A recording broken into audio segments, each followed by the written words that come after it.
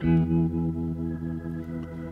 was in the olden days when sometime we would be sitting around the old fireplace, and Mother would say, "Children, have you gotten your homework done?" We would turn to her and say, "Yes, Mother." Then she would tell us it's time for bed. We'd all join hands then. That was the sweet hour of prayer. Oh, prayer. Oh, how well do I remember. It was a sweet hour of prayer. Lord have mercy.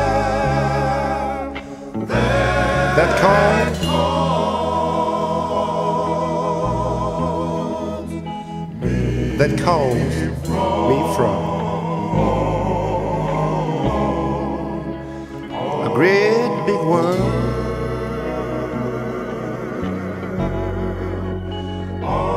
a world of care. And this is what I want all of my friends to do. Bid me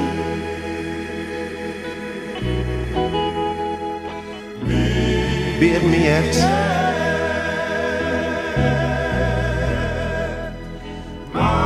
my Father's. Bid me at my Father's throne.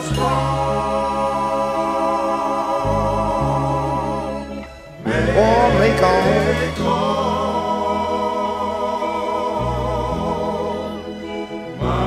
all of my wants. Please, Father, please, sir, and a wish. Make all of my wishes. Lord, make all of my wishes known. But Mother used to pray another prayer in a little white church to sit out on a hill. She would say, "Jesus, you are my Father." Lord have mercy. And I have been taught from childhood that thou shalt not have no other God before me.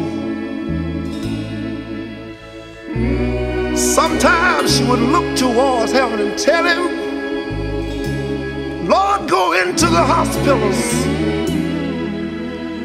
and bless those who are lying down on an operating table. Realize some of them are lying there, can't even turn over in their bed. But Lord, I know you're a doctor right now who's able to heal. Please, Jesus,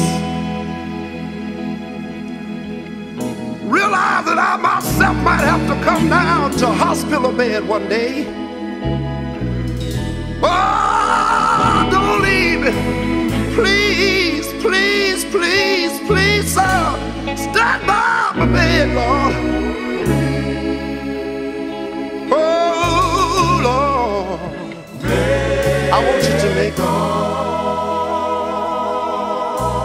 please, Lord, mine. Lord, make all of my wants.